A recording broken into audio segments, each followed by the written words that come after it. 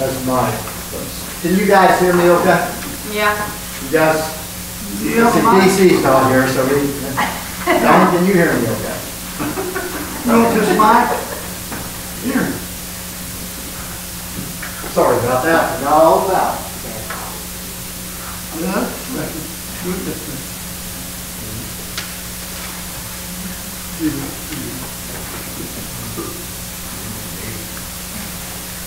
Is that better?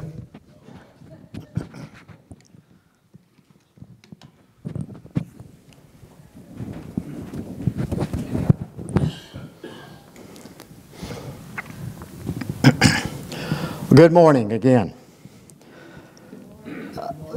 The title of my message today is Repentance unto Life. This was actually the title of a sermon delivered on the Sabbath morning, September 23rd, 1855, by the Reverend Charles Hadley Spurgeon at New York Street Chapel in London, England. This sermon is not Spurgeon's sermon, nor do I, and will I ever have any illusion that I will ever preach as Charles Spurgeon. But I do pray that God will speak through me today to proclaim the gospel of Jesus Christ, just as He spoke through Charles Spurgeon and as He speaks through our pastor, Jarvis Philpot.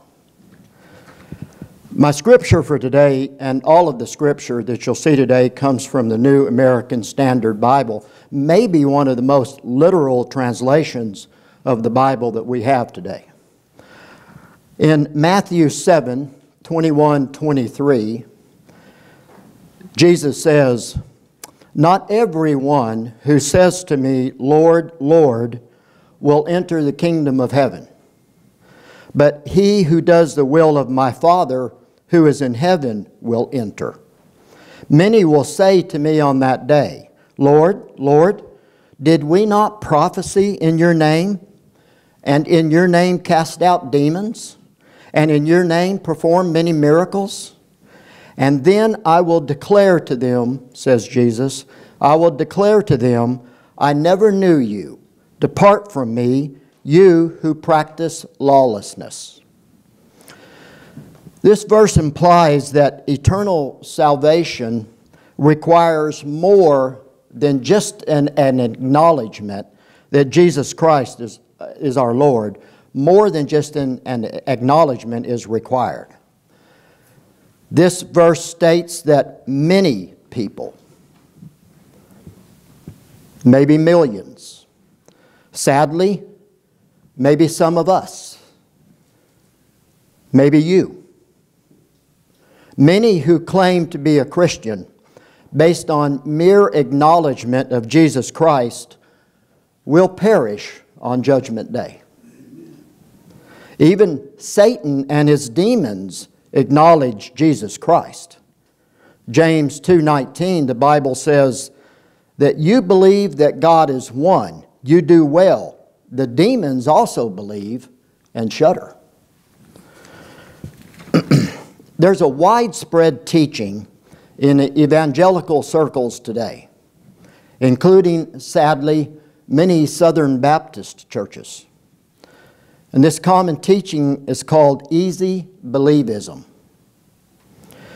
Bill Bennett, professor of pastoral ministry at Southeastern Baptist Theological Seminary, states that the greatest heresy plaguing Southern Baptists today is the concept of easy believism.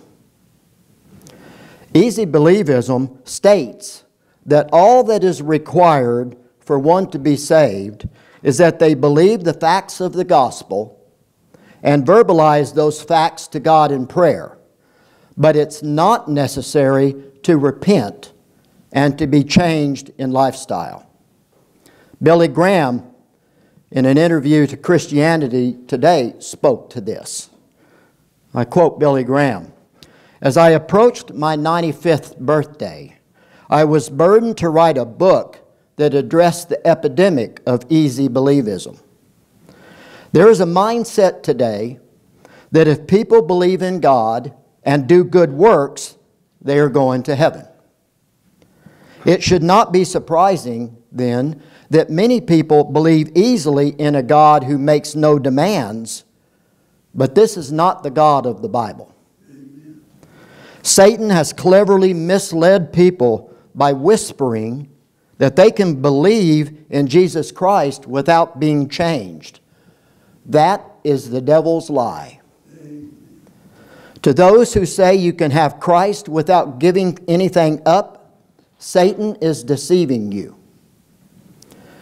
So the question I ask today, what is required for a person to be saved and to possess the assurance that he is destined for heaven when he or she dies? Well, let's look at the Bible. Numerous verses assert that by faith we are saved. In Acts 16:31 says, "Believe in the Lord Jesus and you will be saved." Ephesians 2:8 through 9 says, "For by grace you have been saved through faith, and that not of yourselves. Faith is the gift of God, not as a result of works, so that no one may boast." And in Hebrews 11:6, the writer says, "And without faith it is impossible to please Him, for he who comes to God must believe that He is, and that He is a rewarder of those who seek Him." These verses and many others assert that faith, a gift from God, is what saves us. And based on these verses, easy believism states that no commitment of any kind is called for or required, since we are saved by faith and faith alone. According to easy believism, to require a change in one's life and action would be the same as teaching salvation by works. While numerous verses do assert that faith is the key to salvation, many other verses cite repentance as necessary for salvation. Acts 3:19 through 20, I partially quote that, says, "Therefore repent and return so that your sins may be wiped away." 2 Corinthians 7:10 says, "For the sorrow that is according to the will of God produces a repentance without regret, leading to salvation. But the sorrow of the world produces death." And finally, in 1 John 2:4 through 6, John the Apostle writes, "The one who says, 'I have come to know Him,' and does not keep His commandments is a liar, and the truth is not in him. But whoever keeps His word, in him the love of God has truly been perfected. By this we know that we are in Him.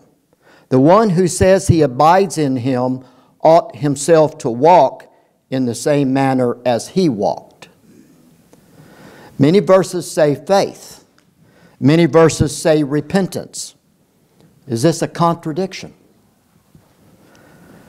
Not if we understand faith and repentance are essentially the same thing, opposite sides of the same coin. Faith and repentance are like life and breath. Without breath, there is no life. Likewise, without life, there is no breath. Both are required, life and breath. The same is true regarding faith and repentance. When we turn to God in faith, inherent in this same turn is a turn away from our former life, which we call repentance. We cannot turn to God without turning from something. We cannot give our life to God and stay the same as we are. Matthew 16:24 through 25 says, "Then Jesus said to His disciples, 'If anyone wishes to come after me, he must deny himself and take up his cross and follow me. For whoever wishes to save his life will lose it. But whoever loses his life for my sake will find it. Faith and repentance are so inseparable that these terms can be used interchangeably. You cannot have faith, true faith, without at least a desire for repentance. Well, isn't repentance deeds? And the Bible is clear that we're not saved based on our deeds. Well, both faith and repentance are given as a gift from God. Acts 5:31 says, "He is the one whom God exalted to his right hand as a prince and a savior, to grant repentance to Israel and forgiveness of sins." And Acts 11:18 says, "When they heard this, they quieted down and glorified God, saying, 'Well then, God has granted to the Gentiles also the repentance that leads to life.'" If repentance is a gift, which the Bible says it is, then it's not a work based on merit, and therefore it's not a basis for boasting. Deeds and repentance are not synonymous. Instead, deeds are the result of repentance. Paul made this distinction between repentance and the works that arise out of a changed and repentant heart. In Acts 26:20, Paul writes, "But kept declaring both to those of Damascus first, and also at Jerusalem, and then throughout all the region of Judea, and even to the Gentiles, that they should repent and turn to God, and performing deeds appropriate to repentance." In the same way that repentance and deeds are not the same thing, faith and deeds are also distinguishable. While faith and repentance represent a change of heart, deeds represent the fruit arising from this changed heart. Therefore, because faith and repentance are together a gift of a change, of the new birth, of a changed life, they should not become the basis for boasting and arrogance. Of course, none of us are without sin, and none of us will ever lead a sinless life. However, that's not essential, because we can be in right standing with our Savior even though we sin.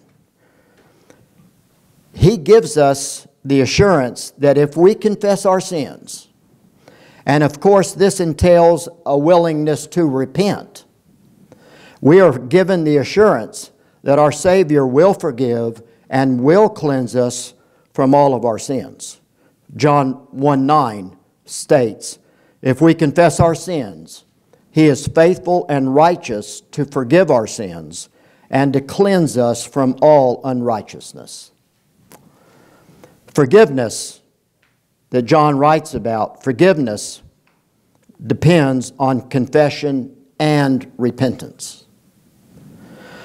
What about those individuals who confess they are saved, but never commit, never repent, never surrender their lives to God? Are they saved because of a one-time decision of inviting Jesus into their hearts, though there was never any repentance or change in their life? Repentance must accompany a true saving faith. If it doesn't, that faith becomes questionable. True faith in Christ will always lead to a changed life. Those who continue to walk according to the flesh, who do not show at least a desire to repent are not saved. Romans 5:8 says, "For those who are according to the flesh set their minds on the things of the flesh, but those who are according to the Spirit, the things of the Spirit. For the mind set on the flesh is death, but the mind set on the Spirit is life and peace. Because the mind set on the flesh is hostile toward God, it does not subject itself to the law of God, for it is not even able to do so. And those who are in the flesh cannot please God." Salvation is certainly free, but at the same time, it cost us everything. We are to die to ourselves as we change into the likeness of Jesus Christ. Here's an illustration. Let me illustrate the inseparability of faith and repentance. If someone said, "I really believe in Jesus and I want to be baptized.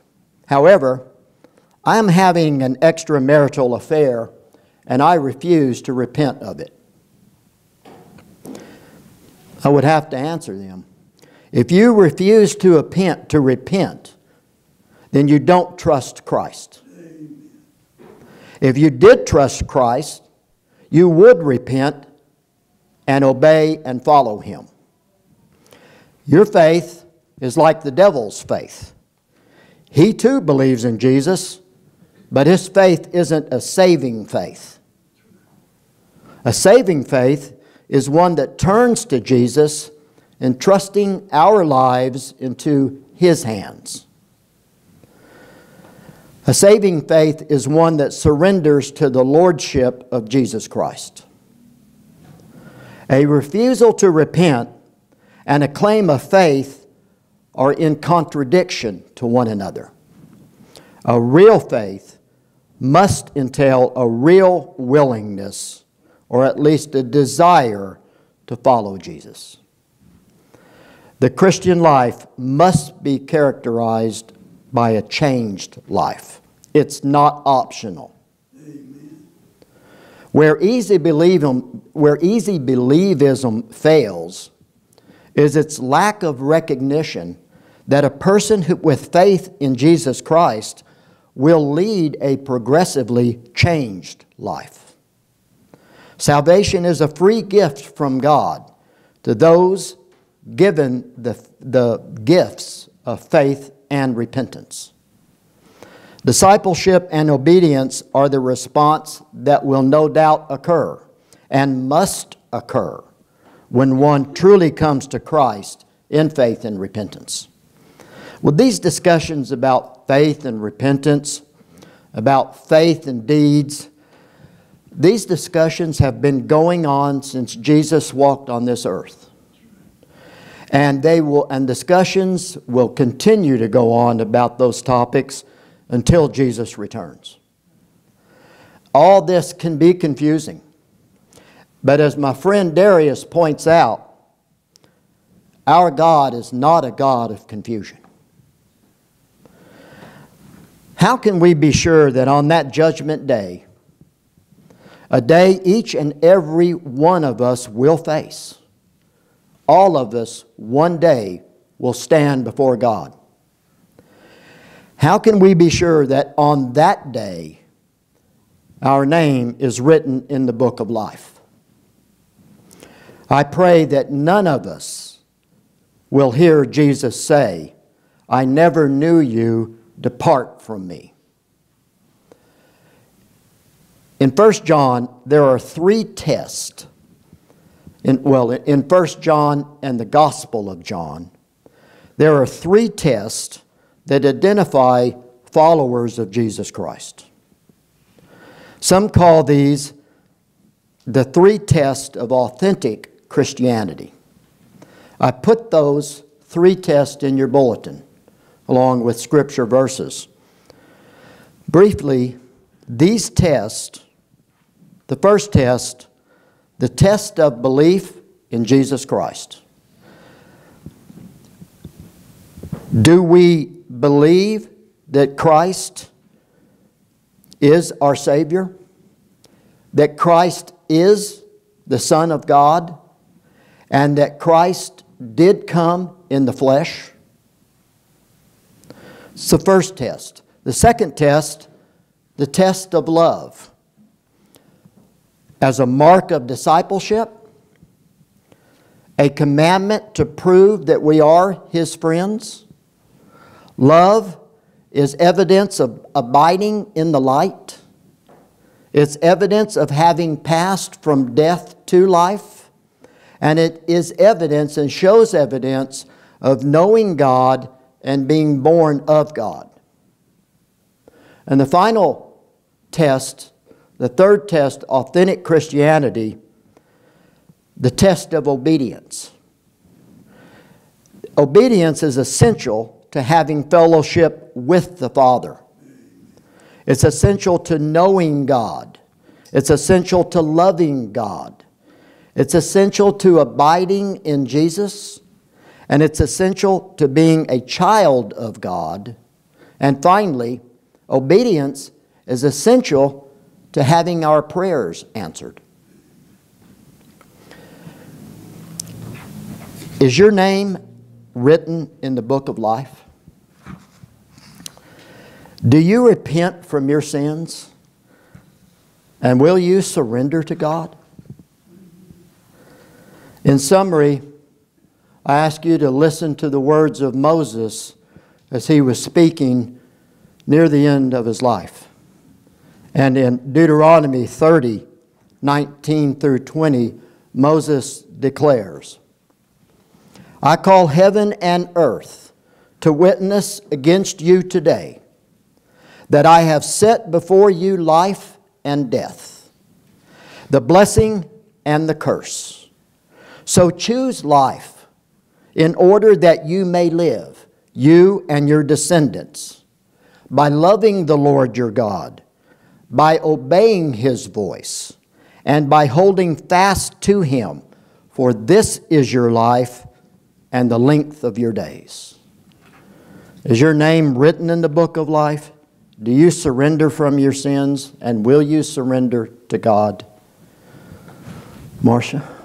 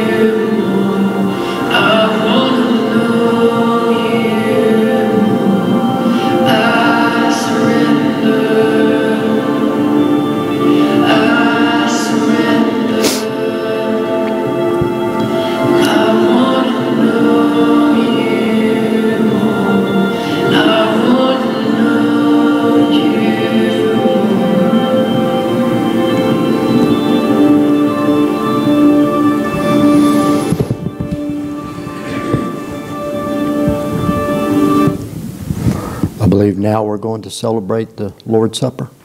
Is that? Oh, we're going to have an invitation. Oh, okay. Oh, okay. Okay. So as our musicians come to the front, and as our pastor Jarvis, a true man of God, comes to the front, I invite you. If you want to know Jesus more, I invite you. If you want to surrender your life to Jesus Christ, I invite you. If you have unconfessed sin, if you want to repent, I invite you. If the Holy Spirit is speaking to you, I plead with you, come. Would you stand?